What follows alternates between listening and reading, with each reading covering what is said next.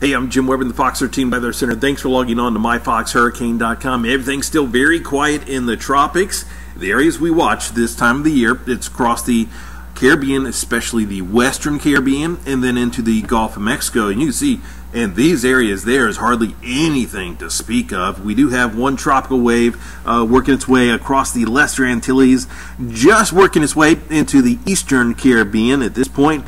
Computer models just don't pick up on this and help develop it into anything as it works its way on towards the west. And as you look at the water vapor imagery, it really starts to give you the reason why.